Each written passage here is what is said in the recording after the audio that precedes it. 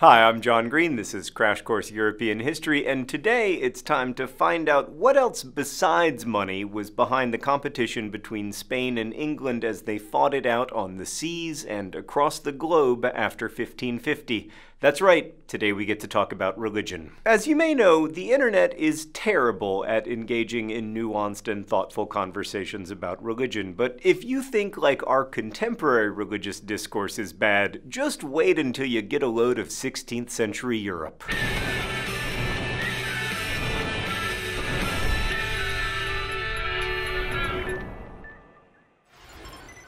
Okay, so over the centuries, the Catholic Church had developed a powerful structure under the papal monarchy. Its courts, religious laws, local priests, and a huge bureaucracy of religious officials enforced its domination. And Catholic ideas of the time backed up social and political inequality. For example, church teachings described monarchs and noble people as closer to God than ordinary people. It also had ideas about how the universe worked and sought to repress those whose ideas were different, as we'll discuss further when we turn our attention to the scientific revolution. But in general, Catholic domination of so many aspects of life produced so much resistance beginning in the early 16th century that European Christianity eventually split into two, and then split into like 17,000 competing subgroups. It all starts with Martin Luther, a bright young German man whose father wanted him to become a lawyer, as so many fathers do, so Martin Luther went to law school. But his real concern, even after getting his law degree, was salvation, so he became a devout monk. Still, though, he was agitated, worried about salvation generally,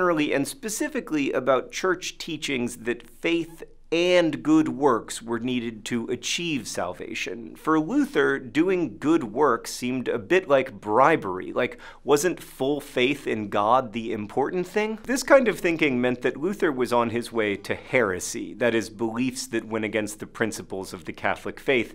And the heresy of, for instance, denying the Pope's authority could get you burned at the stake, as John Hus was in 1415. Now, many of Luther's objections to church teachings were highly theological, concerning beliefs about, say, whether the word repent in the Bible can be said to refer to the sacrament of penance. But one of Luther's objections was not nearly that obscure and was much more relevant to ordinary people. Let's go to the thought bubble. Okay, so in Catholic doctrine, there was a state after death called purgatory, a kind of holding place for souls that are not pure enough to ascend to heaven, but not bad enough to go to hell. Souls in purgatory can be purified by prayers from the living and also purified by tortuous afterlife punishment. And in 1517, the Pope issued a special indulgence to raise money to continue building the splendid St. Peter's Basilica in Rome. Purchasing one of these indulgences was said to release a soul from purgatory, so if you had a deceased family member or friend whose sins might not have been totally cleansed through their faith and good works, you could buy an indulgence and get them a ticket to heaven. Now, this may sound to you like a naked attempt to use people's worry and grief as a cash grab, and Luther agreed. Like, one monk who sold indulgences literally said, quote, "Don't you hear the voices of your dead parents and other relatives crying out, 'Have mercy on us, for we suffer great punishment and pain'?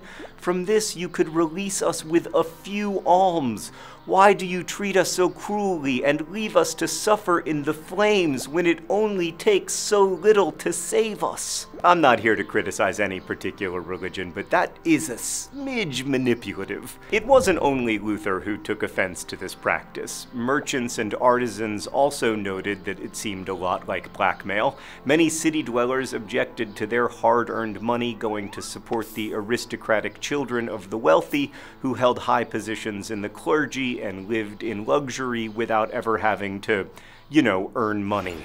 Thanks, Thought Bubble. So for Luther, salvation wasn't something you bought, either by good works or by purchasing indulgences. Instead, he believed in salvation by faith alone, and so one should seek to fortify one's faith. In 1517, Luther, then in his early 30s, composed 95 theses expressing questions and differing opinions on these and many other theological issues, perhaps posting them to the door of the chapel of Wittenberg. But in whatever reform, his ideas spread. Soon, papal documents and books of canon law were being burned by students during protests as earnest young Christian humanists vented their anger, and Luther's initial questioning of the church rapidly became rejection. "For we claim the papacy not to be the Holy Church," Luther stated, "nor any part of it, and we are unable to cooperate with it." This rejection of the Catholic Church as it operated in the early 16th century came to be known as the Reformation. Luther began to take on the entire church establishment. In European Catholicism at the time, priests were the authority. They read the Bible and then told you what it said.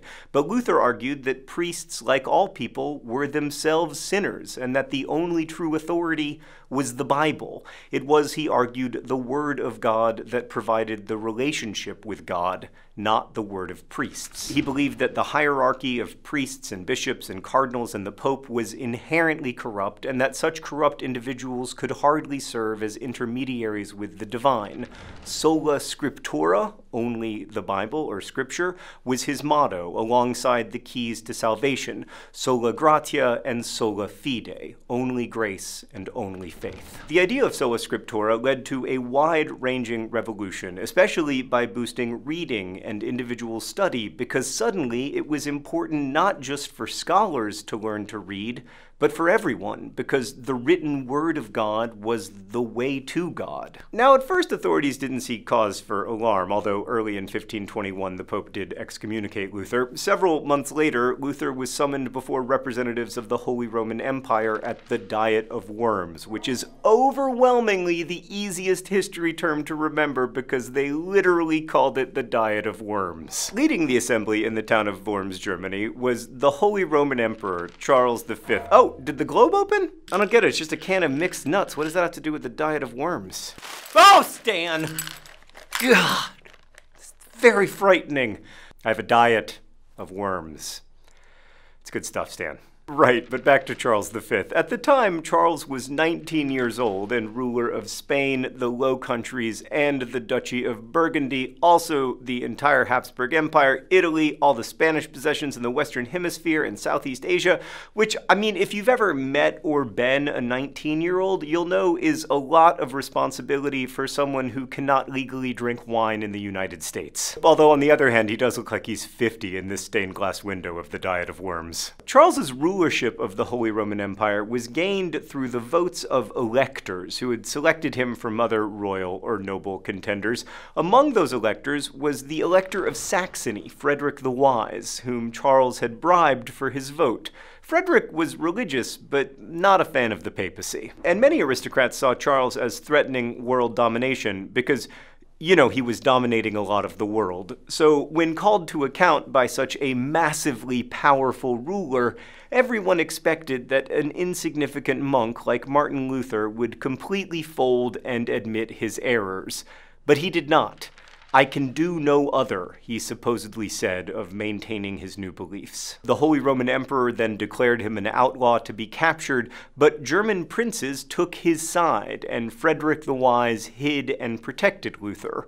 Why? Well, that remains one of the great unanswered questions of history. Maybe it was because Frederick was genuinely concerned about papal abuses, maybe because Frederick felt that Luther couldn't get a fair trial, maybe because he felt that Luther and the reform movements he was leading would limit Charles's power. Regardless, after Frederick's death, his brother and successor continued to protect Luther and his followers, helping in 1530 to organize the Schmalkaldic League of Protestant Princes to protect the Lutherans, which, I mean, as names go, is no Diet of Worms. On the other hand, if Marvel's looking for a new superhero franchise, how about the Schmalkaldic League of Protestant Princes? Early in the 1520s, Luther wrote tracts outlining his beliefs in greater detail. He also translated the New Testament of the Bible into German, that is, the local language or vernacular, instead of elite Latin, and thanks to the printing press, 200,000 copies were printed in the 1520s and early 1530s, and many more of his other writings went into print.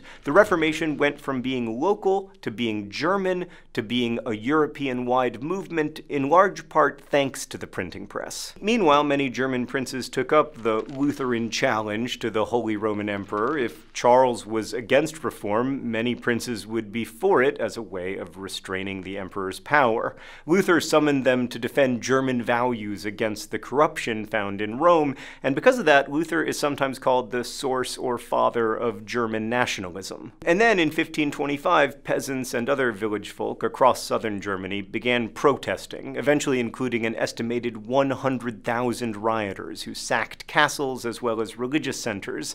The princes and nobility crushed them. They could get behind religious reform, but not mass social change. And Luther agreed, slamming the rioters in Against the Rioting Peasants, soon reprinted with the new sensationalist title Against the Murderous Thieving Hordes of Peasants. So, you know, Luther favored some reform, but not like equal rights for peasants reform. All the while, the reform movement spread, and as it did, it developed offspring. Already in 1519, Ulrich Zwingli, a Swiss priest, began preaching reform in Zurich, and he supported Luther's main criticisms of the papacy, but he disagreed on the Eucharist, or communion, a Christian ritual in which worshippers eat bread and drink wine, or don't, depending on your perspective. Catholic doctrine held that through the miracle of transubstantiation, the bread and wine literally became the body and blood of Jesus Christ. Luther argued for something called consubstantiation, in which the bread and wine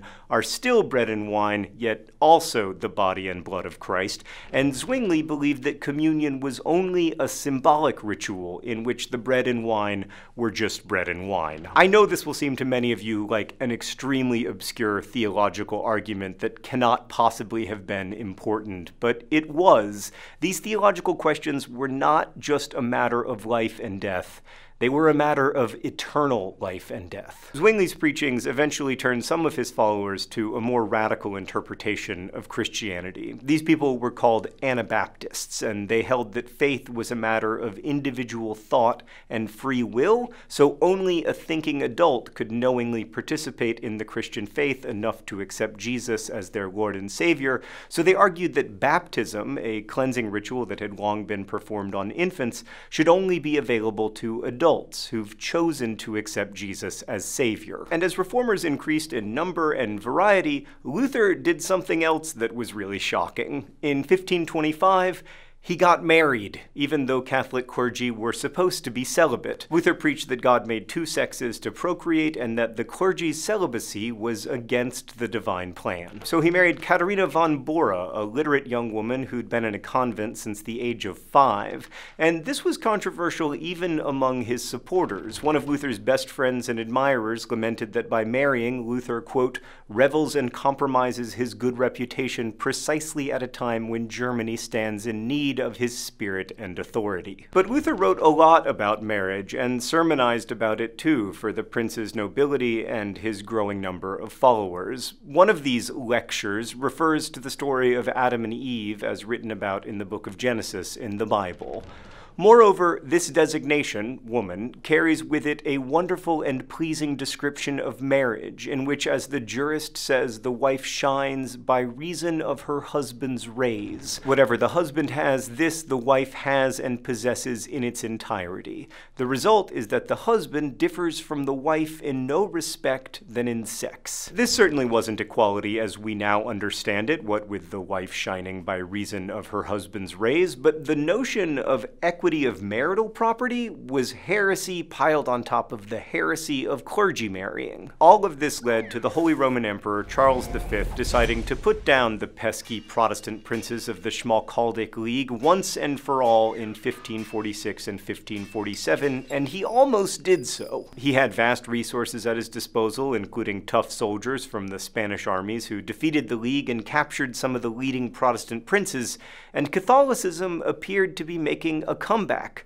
But then, in 1552, the League suddenly took to the field again, roundly defeating the imperial forces. In 1555, the Peace of Augsburg decreed that whoever ruled would determine the religion of his territory. And so communities would be Catholic or Protestant based on the religion of their prince. Whew, we really dodged a religious war bullet. Nope. No, the Reformation story was not over. Luther had called church corruption a horrid abomination, and its defenders excrements and vermin. And those who now entered this titanic religious struggle in other parts of Europe would be just as vehement, even if they were following different plots. The finer points of theology continued to divide people, as did the politics of religion and overseas empire. In short, more bloodshed was to follow. We'll take that up next time. Thanks for watching. Thanks so much for watching Crash Course European History, which is filmed here in Indianapolis and produced with the help of all of these nice people. Our animation team is Thought Cafe, and Crash Course would not exist without the generous support of our patrons at Patreon. Patreon is a voluntary subscription service where you can support the content you love through a monthly donation and help keep Crash Course free for everyone forever. Thanks again for watching, and as they say in my hometown, don't forget to be awesome.